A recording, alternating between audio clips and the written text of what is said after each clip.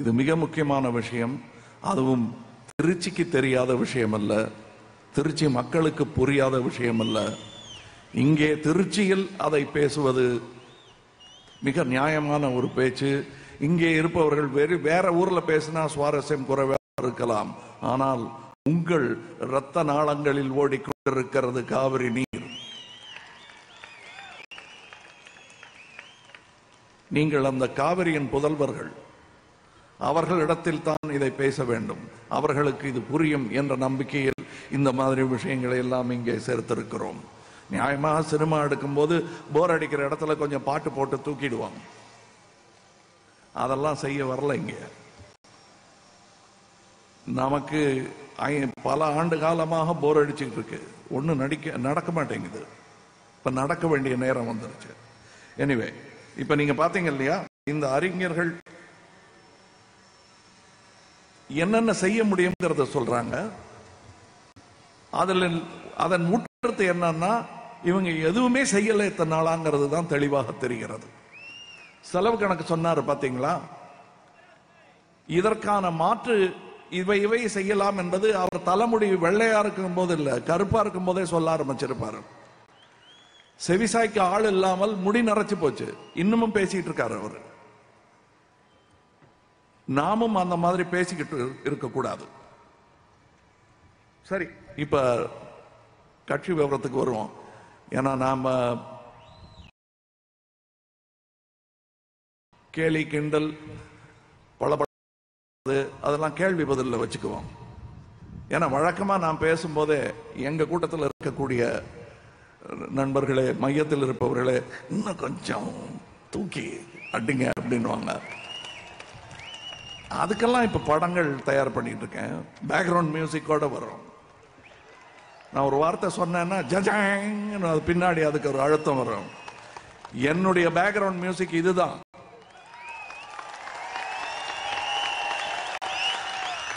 இந்த background music தான் என்னை இயக்கிக் கொண்டிருக்கிறது. இதுதான் என்னுடைய இன்னிசை.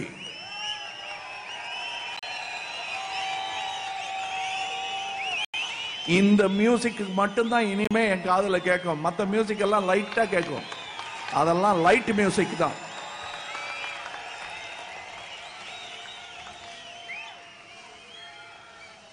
சரி, மக்கள் நீதி மையம் என்னென்ன திட்டம் வைத்திருக்கிறது என்று கேட்கிறார்கள். திட்டம் சொல்றீங்க, கேட்டா மக்கள் நலம் அப்படின்னு ஒரு வார்த்தையில முடிச்சிடுறீங்க. ஐயா, நீங்கள் இதுவரை போட்ட திட்டம் எல்லாம் அதை நோக்கித்தான் என்று நினைத்துக் கொண்டு போட்டதுதானே. மக்கள் நலம் என்பதுதான் நல்ல அரசு பரிபாலனம் செய்ய வேண்டும் என்று நினைப்பவர்கள் எல்லோரும் நினைப்பது. அதற்கு அடியில் எல்லாம் அடங்கும். அது புரிஞ்சுக்க வைங்கன்னு நினைச்சு சொன்னேன். இப்ப நான் சொல்றது என்னுடைய விமர்சகர்களுக்கு அல்ல. விமர்சகர்கள் எது செஞ்சாலும், நல்லது செஞ்சாலும் நல்லா இல்லைன்னு சொல்லுவாங்க. தற்காப்பு முயற்சி அது. நான் சொல்றது உங்களுக்காக. உங்களுக்கு அந்த சந்தேகம் வந்துவிடக் கூடாது. மக்கள் நீதி மையம் ஆழ்ந்து சிந்தித்து ஆய்ந்து நல்லறிஞர்களுடன் பேசி கொள்கைகளை வகுத்துக் கொண்டுதான் இருக்கிறது. சிலவற்றை சுவைக்காக பானையில சோறு வந்துகிட்டு இருக்காங்கிறது நீங்க புரிஞ்சுக்கணுங்கிறதுக்காக நாம் சொல்லுகிறோம். எங்களுடைய பாலிசிஸ், திட்டங்கள், கொள்கைங்கிறது ஒரு வரியில் முடிச்சிடலாங்க. பாலிசிஸ் சற்றே வேறுபட்டது. விவசாயம் இங்க இதுல காட்டுறீங்களா? அவங்க பார்க்க எல்லாருமே பார்க்கட்டும். விவசாயம், நீர்வளம், பாசனப்பரப்பு. என்ன வரலையே?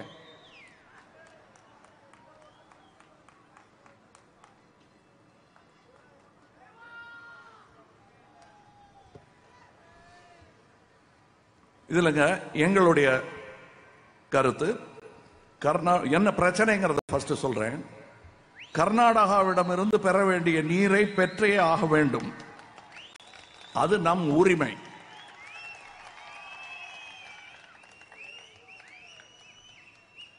மற்ற மாநிலங்களிடம் இருந்து பெற வேண்டிய நீரையும் பெற வேண்டும். அதற்கு சட்ட ரீதியாகவும் பேச்சுவார்த்தை மூலமாகவும் தீர்வை தேடுவதும் கடமை. ஒன்று உரிமை, இன்னொன்று கடமை.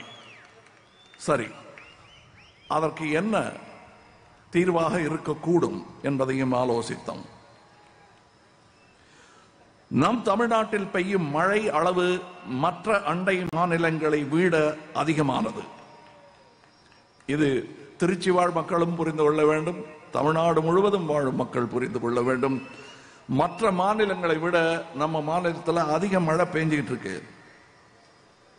அதை வீணாக்காமல் சேகரிக்க சிறு சிறு அணைகள் கட்டுவோம், ஏரிகளை தூர்வாருவோம், சொட்டு நீர் பாசனம், தெளிப்பாசனம் போன்ற நவீன பாசன முறைகளை பயன்படுத்துவோம் என்பது மக்கள் நீதி மையத்தின் திண்ணமான திட்டங்கள். அதற்கு இந்த திட்டங்களுக்காக சில நில நல மருத்துவர்களை, என்னடா அது புதுசா சொல்றாருன்னு, அதாவது மண் வைத்தியம் தெரிந்தவர்கள் நிறைய பேர் இருக்கிறார்கள், படிக்காத வைத்தியர்கள் இருக்கிறார்கள், படித்த வைத்தியர்களும் இருக்கிறார்கள். இவர்கள் பயிற்சி அளிக்கப்பட்ட நில ஆய்வாளர்கள். அதற்கான கிட் இருக்கிறது. பெரிய பெரிய வெளிநாடுகளில் எல்லாம், பெரிய நாடுகளில் எல்லாம் இதை செய்து கொண்டிருக்கிறார்கள்.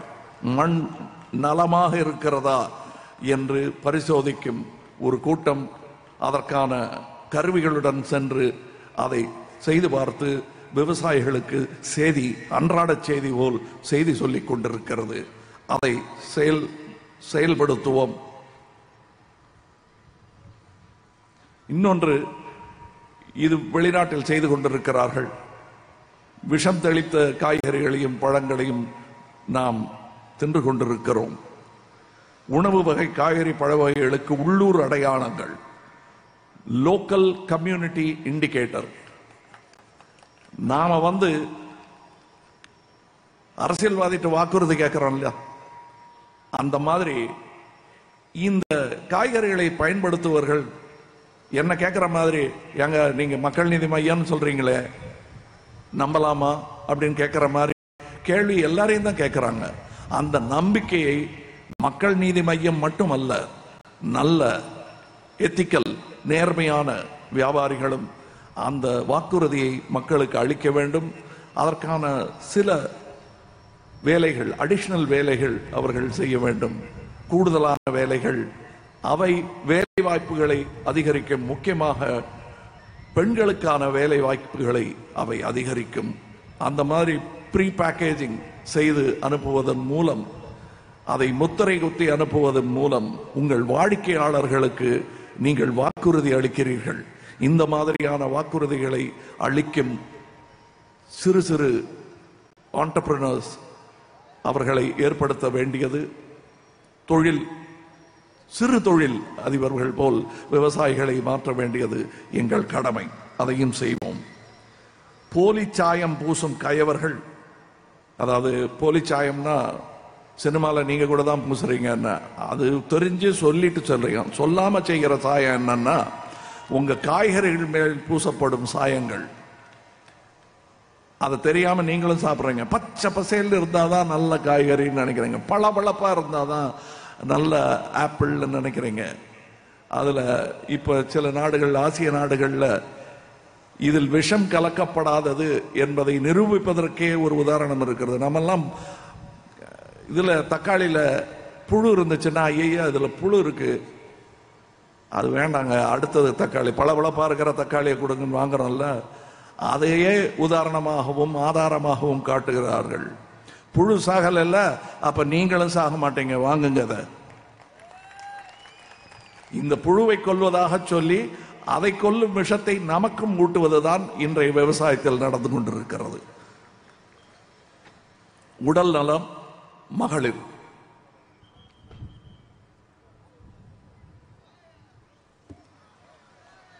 ஒருபுறம் போதிய ஊட்டச்சத்தின்றி கிட்டத்தட்ட 55 விழுக்காடு பெண்கள் இரத்த சோகையால் பாதிக்கப்பட்டுள்ளார்கள். இது தமிழகத்தில். எங்கேயோ பீகாரில் பஞ்சம் கேட்கிற நியூஸ் மாதிரி நினைக்காதீங்க. இது தமிழகத்தில் நடந்து கொண்டிருக்கிறது. மறுபுறம் போதிய உடற்பயிற்சியும் விளையாட்டுமின்றி சரியான உணவு உட்கொள்ளாததால் 30% பெண்கள் அதிக உடல் எடையால் பாதிக்கப்பட்டு கொண்டிருக்கிறார்கள். இது தமிழகத்தில், நகரத்தில் மட்டும் இல்லைங்க, எல்லா இடத்துலையும். இது ஆண்களுக்கும் பொருந்தும். ஆனால் பெண்கள் மிக முக்கியமானவர்கள், வீட்டை காக்க வேண்டியவர்கள். வீடு காக்கப்பட்டால் நாடு காக்கப்படும்.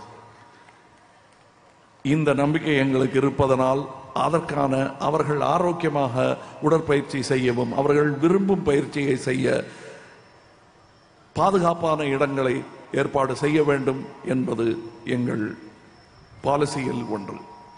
எதற்காக இதில் என்ன இருக்கு பெரிய பாலிசி? அதெல்லாம் காலகாலமாக அப்படித்தானே இருக்கோம் அப்படின்னு இல்லைங்க. காலம் மாறிக்கொண்டு வருகிறது.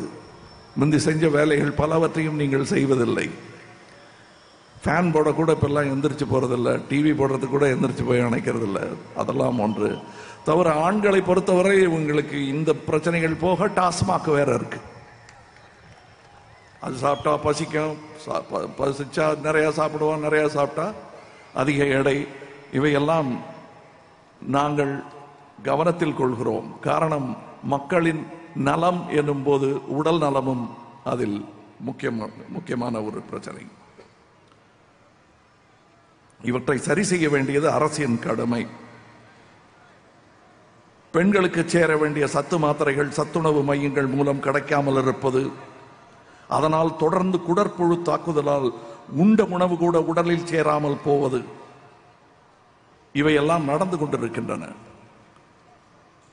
இதை தெரியப்படுத்த வேண்டியது உங்களுக்கே தெரிஞ்சிருக்கணும். ஆனா இந்த மாதிரி மேடையில் நின்று சத்தமா சொன்னா ஒருவேளை அரசுக்கும் கேட்டுருமோங்கிற நம்பிக்கையில சொல்றேன். கல்வி, கல்விங்கும் போது நம்ம மாணவர்களை பற்றி மட்டுமே பேசிக் கொண்டிருக்கிறோம். ஆசிரியர்களை பற்றியும் யோசிக்க வேண்டியிருக்கிறது இங்கே. ஏனென்றால் நாங்கள் கல்வி என்னும் போது எல்லோருக்கும் கல்வி என்று ஒட்டுமொத்தமாக பொத்தாம் பொதுவாக சொல்ல விரும்பவில்லை. ஆசிரியர்கள் நலமாக இருந்தால்தான் கல்வி நலமாக இருக்கும். ஆசிரியர்கள் நேர்மையாக இருந்தால்தான் கல்வி நேர்மையாக போதிக்கப்படும் என்று நம்புகிறோம். அவர்கள் தன் குடும்பங்களிலிருந்து தொலைதூரம் வேலை மாற்றம் என்ற பெயரால் அடிக்கடி இடம் மாற்றப்படுகிறார்கள். லஞ்சம் கொடுத்தால் மட்டுமே பணியிலே சேர முடியும் என்ற நிலையில் பல, ஏன் எல்லா ஆசிரியர்களும் என்று சொன்னால் மிகையாகாது. இந்த மன உளைச்சலோடு இப்படி சம்பாதிக்கணுமேங்கிற பதட்டத்தோடு அவங்க எப்படி கல்வி கற்றுக் கொடுக்க முடியும் என்று எனக்கு தோன்றவில்லை, புரியவே இல்லை. அதற்கு என்ன மாற்று இருக்க முடியும்? பல கோடி பணம் கொடுத்து ஏலத்தில் எடுத்த துணைவேந்தர் பதவிகளில் அமர்வோர் தேச துரோகிகள்.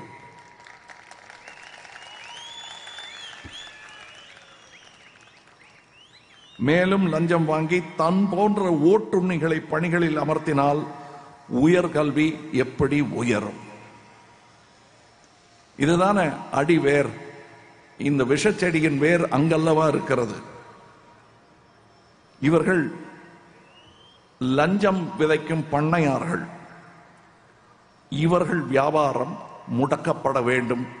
மக்கள் நீதி மையம் அதை முடக்க எல்லா பாடும் படும்.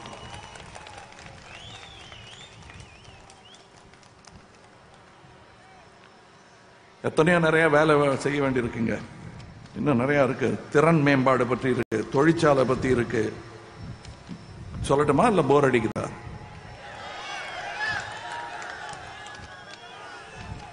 ஓகே.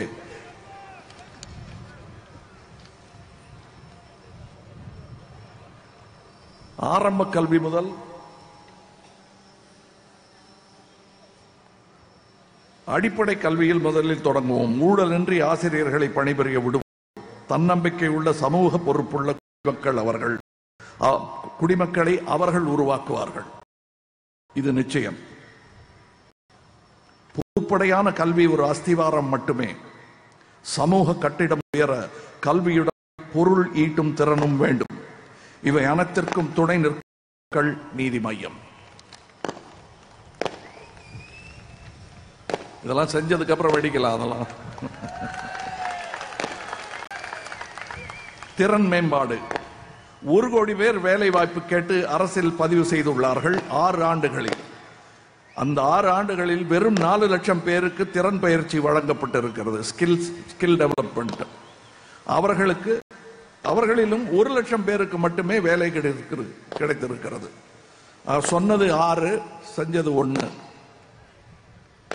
பெரும் குறும் தொழிற்சாலைகளில் இருந்து தனிநபர் செய்யும் சுய தொழில் வரை திறன்மிக்க பணியாளர்களின் பற்றாக்குறை இருக்கிறது. மறுபுறம், அதாவது ஸ்மால் பிசினஸ் ஆண்டர்பிரினர்ஸ்க்கு வேலை செய்ய ஆட்கள் தேடிக்கொண்டிருக்கிறார்கள், கிடைக்கவில்லை.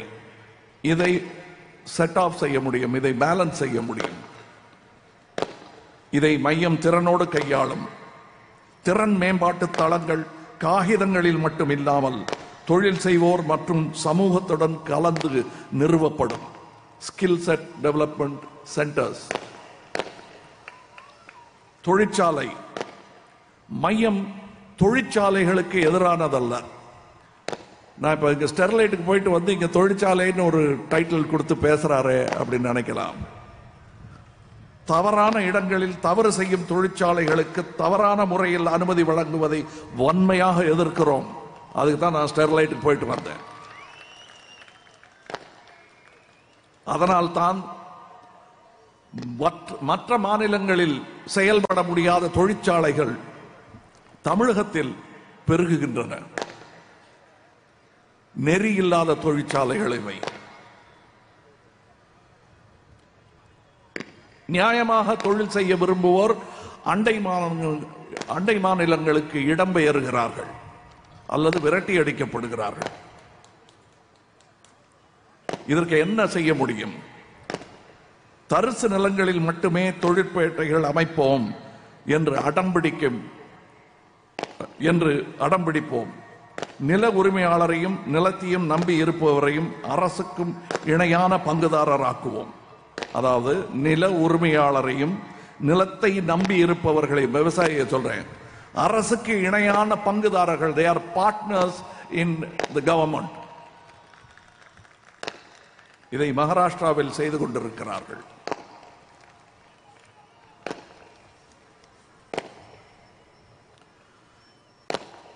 சட்டம் ஒழுங்கு புலனாய்வு. தமக்கு ஏற்பட்ட அநீதிகளையும் சட்ட மீறல்களையும் புகாராக அளிப்பதற்கு காவல் நிலையத்தினுள் செல்லவே பொதுமக்கள் இப்பொழுது அஞ்சுகிறார்கள். தைரியத்தை வரவழைத்துக் கொண்டு அங்கு சென்று புகார் அளித்தாலும் முதல் தகவல் அறிக்கை கூட பதிவு செய்யப்படுவதில்லை. புலனாய்விலும் அரசியல் தலையீடு இருப்பதனால் தான் இப்படி நடக்கிறது. விளைவு கட்டை பஞ்சாயத்து தழைக்கிறது. நேர்மையான காவலர் நிலையங்களை அமைக்க முடியும். நான் நேர்மையான பல காவலர்களை சந்தித்திருக்கிறேன்.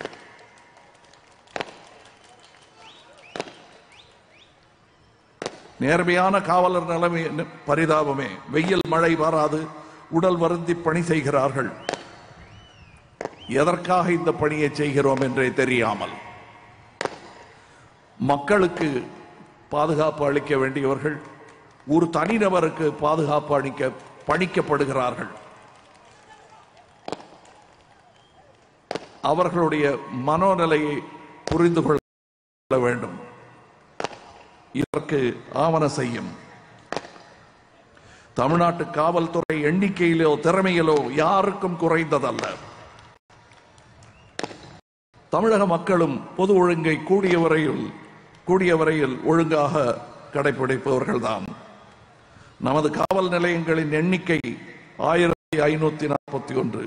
இந்தியாவிலேயே அதிகம் காவல்துறை வாகனங்கள். ஒவ்வொரு 100 காவலருக்கும் 13 வாகனங்கள். இந்திய சராசரி 8 மட்டுமே. ஆனால் இவர்களை எல்லாம் வேறு பந்தோபஸ்துக்கு அனுப்பித்தால் என்ன செய்ய முடியும்? அது மாறும்.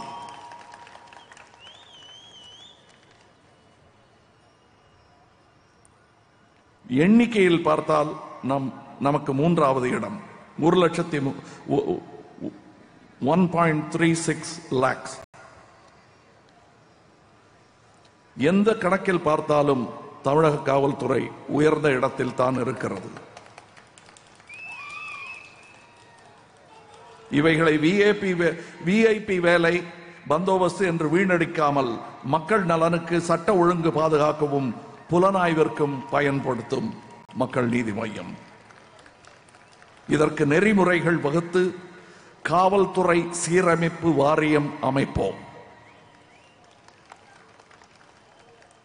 இங்கே இருக்கும் காவலர்களுக்கும் கைத்தட்ட வேண்டும் என்றுதான் தோன்றியிருக்கும். கடமை தடுக்கிறது, அதனால் நீங்கள் தட்டி விடுங்கள் அவர்களுக்கு பதிலாக. சமூக நீதி கேட்டுக்கொள்ளுங்கள் தெளிவாக. மக்கள் நீதி மையம் 69 விழுக்காடு 69% இடஒதுக்கீட்டை ஆதரிக்கிறது.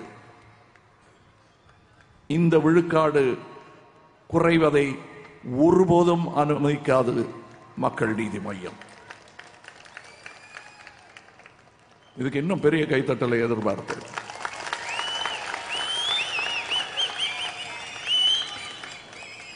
சிறுபான்மையினர் நலன். தமிழ்நாட்டில் சிறுபான்மையினர் அச்சமின்றி தம் வாழ்வை என்றும் நடத்த மக்கள் நீதி மையம் துணை நிற்கும். சமூக நல்லிணக்கத்தை குலைக்க முயலும் சக்திகளை பாரபட்சமின்றி சட்டத்தின் துணையுடன் அரசின் முழு வீச்சுடன் மக்கள் நீதி மையம் எதிர்க்கும். திருநங்கைகள் நலனுக்கும் மையம் துணை நிற்கும். மாற்றுத்திறனாளிகளுக்கும் கூட. மீனவர் நலம். பேரிடர் காலங்களில் மீனவர்களுக்கு காவலாக கண்டறிந்து மீட்க நவீன தொழில்நுட்பங்கள் பயன்படுத்தப்படும். மீனவர்கள் வாழ்க்கை மேம்பட இடைத்தரகர் இன்றி தங்கள் மீன்பிடிப்பை மதிப்பு கூட்டி விற்க ஏற்றுமதி செய்யவும் நடவடிக்கை எடுப்போம். இதற்கு மீனவ நண்பர்களும் ஒத்துழைக்க வேண்டும். இது கடைசியாக சொன்னாலும் இதுதான் முதல் வேலை. அதான் சொன்னார்களே கையெழுத்து என்று, ஊழல் ஒழிப்பு. இதுதான் முதல் வேலை. இதை நீங்க மையத்திலிருந்து பார்க்க வேண்டாம். எங்கிருந்து பார்த்தாலும் ஊழல் தெரிகிறது. எல்லா துறைகளிலும் ஊடுருவி இருக்கிறது ஊழல். ஊழல் ஒழிப்பு எங்கள் முக்கியமான வேலைகளில் ஒன்று. நான் ஏற்கனவே கூறியது போல் முதல் கையெழுத்து லோக் ஆயுக்தா அமைக்கும் மசோதாவில் தான். காரணம், இந்த லோக் ஆயுக்தா மசோதா மற்ற ஊழல்வாதிகளை கண்காணிக்க மட்டுமல்ல, யார் தவறு செய்தாலும் என்னையும் சேர்த்து கண்காணிக்க தன்னிச்சையான கண்கள் வேண்டும். அந்த கண்களுக்கு உயிர் கொடுப்பதே என் முதல் வேலை. இது நாங்கள் செய்ய போகும் புத்தகத்தின் ஒரு சிறிய பகுதி. இனிமே கேட்காதீங்க. இனிமே சும்மா சும்மா கேட்டுட்டு இருக்காதீங்க. கொள்கை என்னன்னு சொல்லலையே என்னன்னு. வேலை செய்ய விடுங்க. நீங்க கொள்கை எல்லாம் படிச்சுட்டு தானே ஓட்டு போட்டீங்க. கொள்கை எல்லாம் படிக்கலையா? பெரிய பெரிய புத்தகம் போட்டிருந்தாங்க. எத்தனை கட்சிகள் போட்டிருந்தாங்க. அதை படிச்சுட்டு பண்ணி என்ன பிரயோஜனம்? என்ன ஆச்சு? அப்புறம் எங்கிட்ட கொள்கை கேட்கறீங்க? கொள்கையை பார்த்து தானே நீங்க போட்டீங்க ஓட்டு. இப்ப இதை பாருங்க. ஆனா இந்த வாட்டி படிங்க. படிச்சுட்டு எல்லாரும் ஓட்டு போடுங்க. மக்கள் நீதி மையம் கூட்டத்துக்கிட்ட யாருக்கு ஓட்டு போடணும்னு சொல்ல வேண்டிய அவசியம் இல்லை. ஆனால் மற்றவர்களிடத்தில் சொல்லுகிறேன், நீங்கள் யாருக்கு வேணாலும் போடுங்க, ஆனா போட்டுருங்க.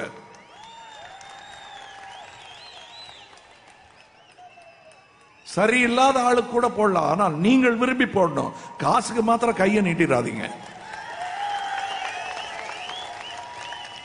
அது கை செலவுக்கான காசு இல்ல, அது கை விலங்கு. உங்களை அடிமை ஆக்கிடணும். அதை நினைவுபடுத்த வேண்டியது என் கடமை.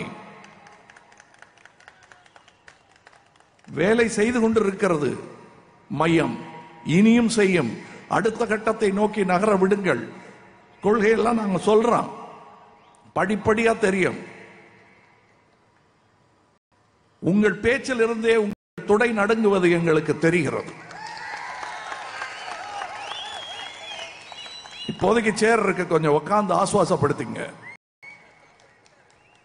ரொம்ப நாள் இருக்குமா? நீங்களே மனசை தொட்டு சொல்லுங்க. உங்க அங்க கேட்கிறேன்.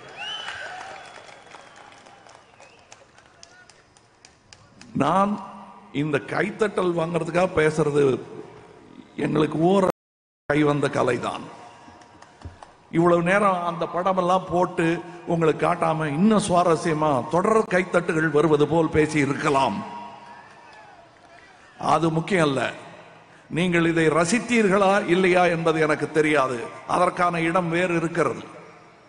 இதை உணர வேண்டும் நீங்கள் என்பதற்காக மட்டுமே இது இங்கே காண்பிக்கப்பட்டது. உங்களுக்கும் கடமை இருக்கிறது என்பதை நினைவுபடுத்த வேண்டியது என் கடமை என்பதனால் இதை இங்கே போட்டு காட்ட வேண்டியிருந்தது. சற்று சுவாரஸ்யம் குறைவாக இருந்தால் மன்னித்து விடுங்கள். கேளிக்கை, வேடிக்கை, நகைச்சுவை பார்க்க வேண்டும் என்றால் வேறு கூட்டங்களுக்கு போங்கள், அங்கே கிடைக்கும் நல்ல நகைச்சுவை. சிரித்து விட்டு சிந்திக்க இங்கே வாருங்கள். அங்க போய் சிரிச்சிட்டு சிந்திக்கிறதுக்கு இங்கே வந்துருங்க. ஏன்னா உங்கள் சிந்தனையும் எங்களுக்கு தேவை. நீங்கள் தான் இங்க இருக்கிற மக்கள் நீதி மையம்ங்கிறதுல மையமே நீங்கள் தான். அதனால உங்கள் பங்களிப்பு இதில் வேண்டும். இன்னும் கொஞ்ச நாள்ல 2 வாரத்திலேயோ என்னமோ மையம் ஆப் வெளியிடப்படும். அதை பற்றி இங்கே கூற கடமைப்பட்டிருக்கிறேன். நம் கட்சியில் சேர்ந்தவர்கள் கையில் எல்லாம் அந்த மையம் ஆப் இருக்கும். அதை டவுன்லோட் செய்து கொள்ளலாம். இந்த அரிய வாய்ப்பு கட்சியில் சேர்ந்தவர்களுக்கு மட்டுமே கிடைக்கும். அதன் பலம் என்ன என்பதை இந்த மேடையில் சொல்ல வேண்டாம். ஏனென்றால் இது திருச்சி மக்களுக்கு என் அன்பு அரவணைப்பையும் காவிரி மேலாண்மை வாரியம் அமைப்பதில் அந்த போராட்டத்தில் உங்களுக்கு பெரும் பங்கு இருக்கிறது என்று நினைவுபடுத்தவும் மட்டுமே இந்த மாநாடு.